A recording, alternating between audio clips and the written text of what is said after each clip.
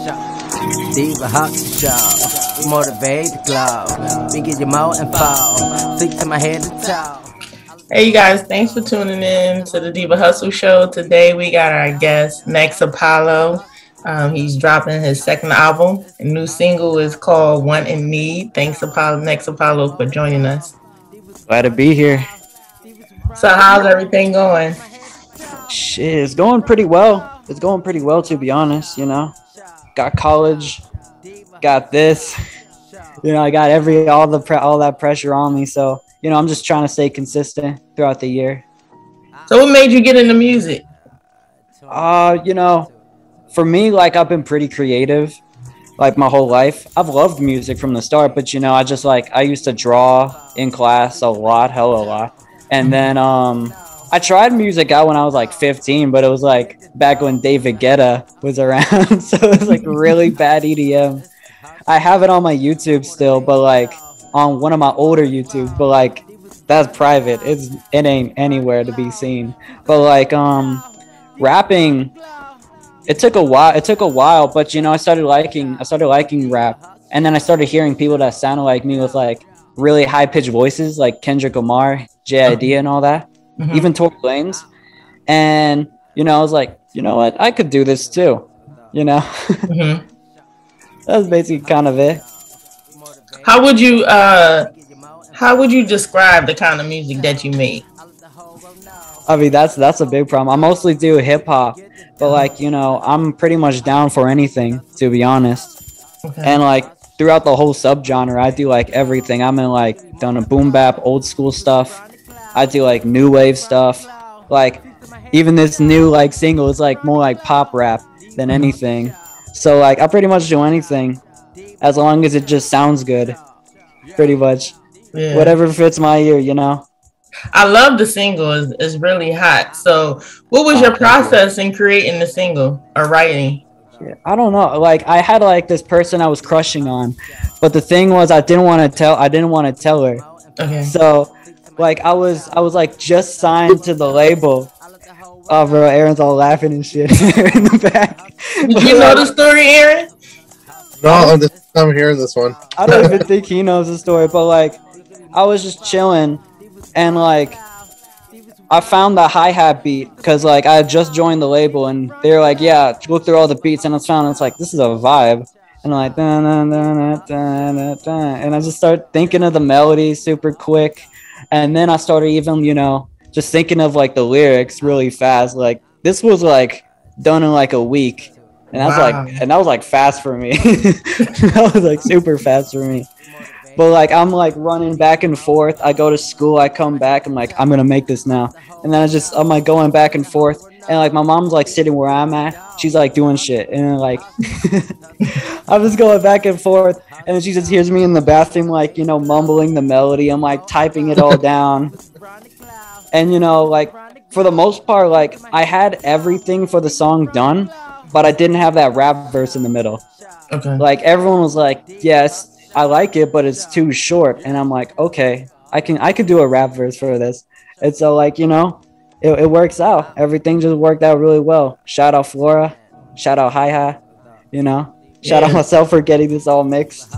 Yeah, it was hot. It was definitely hot. So when you go to the studio, do you like how is it when you go to the studio? Do you like being alone? Do you have to have people there? What's your process when you're recording? I mean, like I got home studio, so I don't go out anywhere. Okay. Like literally just in my closet, like this mic. I used to use this mic before, but it really depends. It really depends. Sometimes I can just be chatting with people. I'll mute myself in like a VC. And I'll just be like writing and rapping. And you know, sometimes I like it. It just depends like on like the vibe of the room when it comes to people. If not, you know, I'll just leave, make the whole song by myself. I'll just chill there. I know how I mix and I know how everything needs to be. So it's like, I don't really need anyone. So like usually when I'm in like talking with friends or something in like, when I'm like in like a recording mood, it's just like, how does this sound? Or how does this look, you know? Yeah. So what's the message that you want people to walk away when the EP drop? You know, with this EP, I'd say just be hyped. There's something way better coming.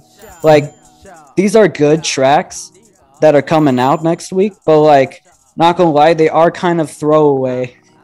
Like, they're very good. They're very good tracks in more in depth than I've been emotionally about myself. Okay. But there's way better. There's way better on the way. Like, these songs that I've been making all January have been like nothing but like hits whenever I preview them to people. Yeah. And so, do you have any performance coming up for this 2022? I can't say I have like any live performances here, but me and Aaron with the label Triple E Enigmatic, we out here looking to do a couple little online festivals, live streams and stuff. Okay. Yeah. What we planning to do? We trying to get everyone together online, because that's been like what we've been going through 2020, 2021. Mm-hmm. We can keep this up. There's some really nice talent out there that isn't comfortable enough yet going live. Mm-hmm. So we can do like as close as we can with some videos. They show off their creativity and we get everything done. How you feel that as an artist, how do you feel like the internet helps you as an artist? Oh, that's like the number one thing that's helped me, honestly. Right. Like I'm pretty like distant from people at the start, because I started like back in 2018, and I was like just in college. I don't really want to meet like music people, but I just want to do my classes and stuff. So when I was starting off, I would go to all these websites, and I would go to RapPad. There's one called RapPad. There was one Instagram, for sure. That was the big one I was on. And you network, you work with people, you figure out things, like, and then through like Discord, that's where I figured out how to mix. That's where I learned how to mix all year. 1 year I was just mixing, and it was just through like this engineer server. So yeah, it's a helpful tool when you know how to use it. The question, what's been the best advice that you've been given as an artist that you still use to today? Ooh.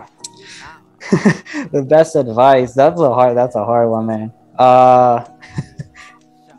Because I'm trying to think. I mean, I don't get like advice like that, but I think some really good advice that I can think about would be kind of like just being yourself. Because like in this guy, like, everyone's trying to be the same thing, and like if like you have something that you think is beneficial to like the world, and like it actually sounds sonically pleasing, like go ahead and do that.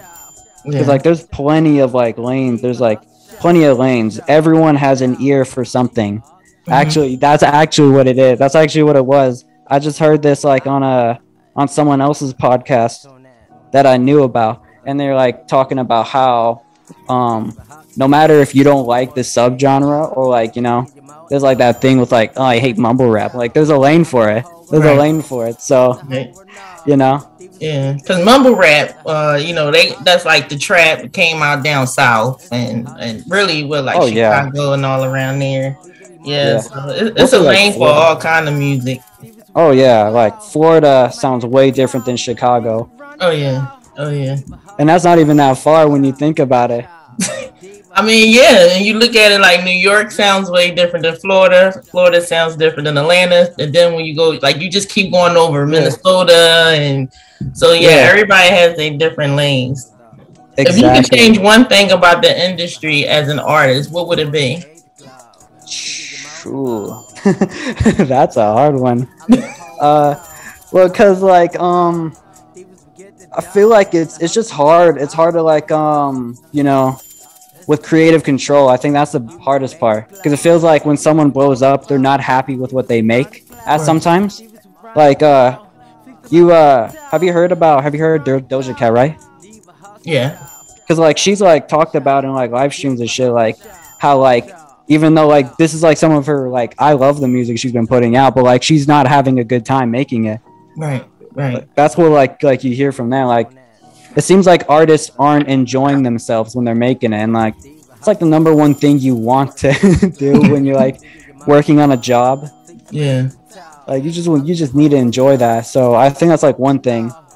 I think, and I feel like that's because like management's like, you got to do this, you got to work with this person, you got to do all that. Like, you know, I feel like everything's forced right now. Right. Who would you like to collaborate with in the future? In the future, I would like to think Jack Harlow would be a great one. Him and Lil Nas X are like super fire. Okay. I would love to work with those two. Okay. Right now, I can't really think of any others, but like those are like the two like ones I think I could be close enough to collaborating if I like blew up, if we're gonna say. Okay.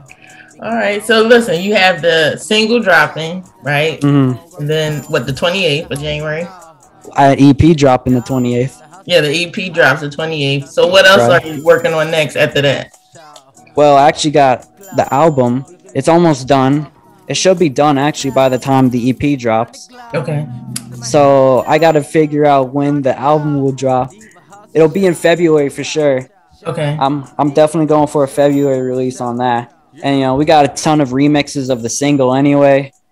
I got his partner from Immortal Being on there on the remix, and then I got an EDM one. I got a Slow It and Reverb version. You know, you gotta. I'm putting in all the work for it. Okay. You know? Okay. All right. And if people wanted to listen to your music, where do they have to go to find your music and to purchase it?